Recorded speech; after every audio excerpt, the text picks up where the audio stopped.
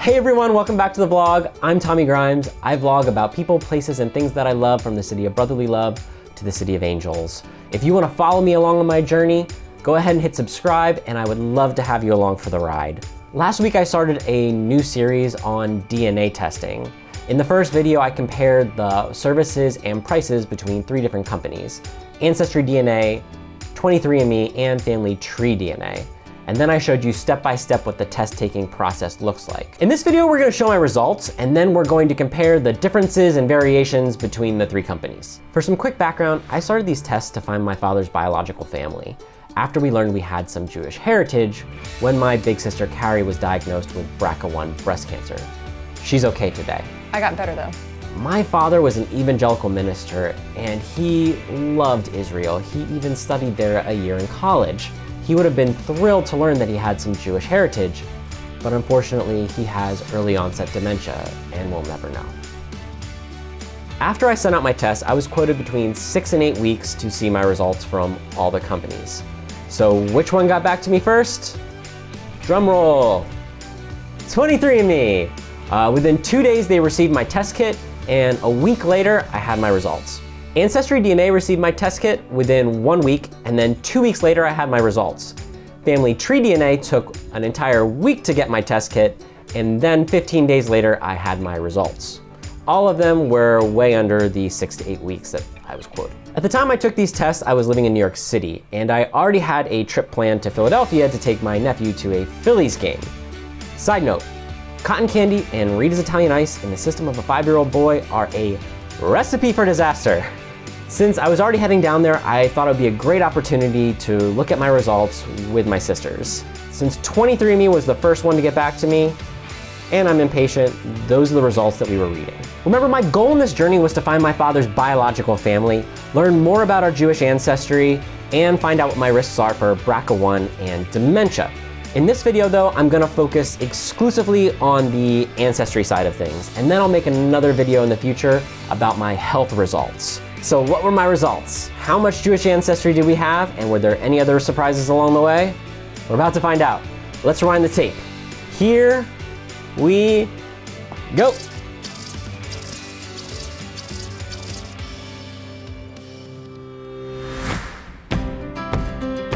What do you hope our results show? My tummy needs to I don't even know what they can show. Yes. Who do I want us to be related to? Big projects. Jurgen Klopp. I don't really care. Is there a famous Brooklyn I Jew? almost just. Bernie Sanders. Oh, let's be related to Bernie Sanders then. I don't know. Anybody. Okay, Bernie Sanders. But, No, you can't steal my anybody answer. want? It wasn't even your answer. Somebody else said it. I say nothing. all right, so we're going to check our results. Okay, check away. Are you ready? Our is just a collective How do I get bargaining your agreement. spot? All right.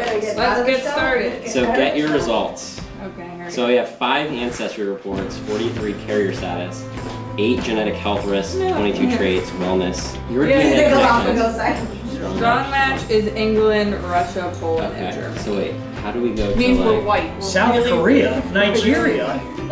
You should have like figured out how this works before you decided to This is kind of magic. Oh, 34. 34.4% Ashkenazi Jewish.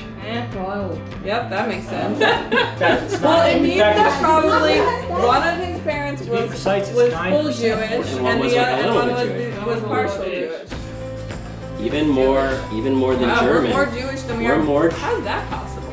It just means that mom, because where mom is from in Germany too, can have a lot of French and other influences when you go back to that. That's what I've heard of a lot of German. Awesome. Okay. All right. Yeah, we can cut it. Well, this is good. So we learned we're Jewish. 34%. 34% Jewish. 0.4. All right, so we're back. After I got my results, Ancestry had me at 38% Jewish, and Family Tree DNA had me at 41% Jewish. Family Tree DNA also distinguishes between Ashkenazi and Sephardic. They had me at 32% Ashkenazi and 9% Sephardic. 23andMe had me at 39.2% German or French, while Ancestry DNA had me at 46% Germanic European, and Family Tree DNA had me at 43% Western or Central European. Each of the results had me with a little bit of British, Irish, French, Scandinavian, and even a little bit of Italian, which I'm assuming is where my love for pizza came from. 23andMe found 1,196 relatives, while Ancestry DNA found 1,114. Family Tree DNA found 1,142 close or distant relatives. So let's take a closer look at 23andMe. If you click on Ancestry, you'll see this nice little pie chart and options to go further into your 3 highest ancestry returns. You'll see that it tells me again how many relatives that I have, and that 96% of them are Jewish, which seems high.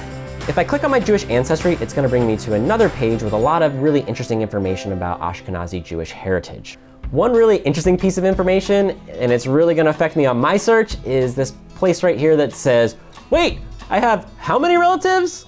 Basically, because of genetic bottlenecks and endogamy within the Ashkenazi Jewish population, I could have more matches than most people. Also, the genetic relationship could be further apart than stated, so a second cousin could be more like a fourth cousin. However, they do have an algorithm that's supposed to take these things into account. So that kind of explains why I have so many matches with Jewish ancestry, and it's also going to make it more difficult for me to find my closest Jewish relatives. Further down, they offer some more information about cultural food, celebrations, music, crafts and tradition, language, and places to visit. Back on the main ancestry page, I can see my Neanderthal ancestry.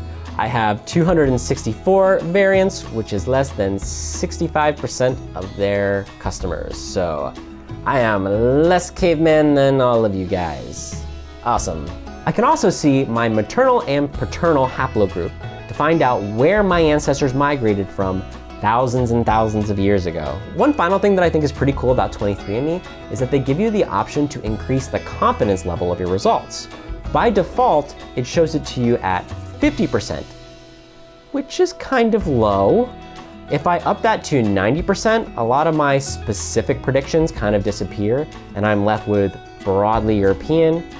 However, my Ashkenazi results only go down by about 1%.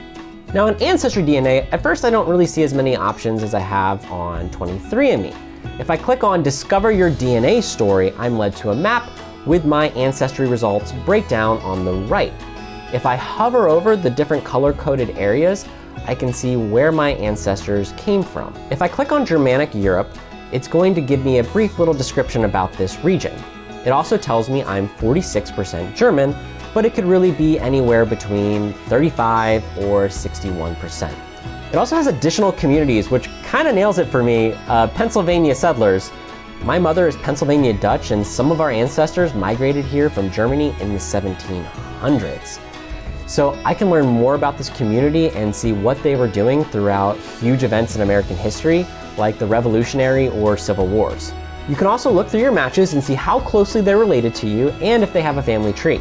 There's also something new called Through Lines, which connects people in your family tree to your DNA matches.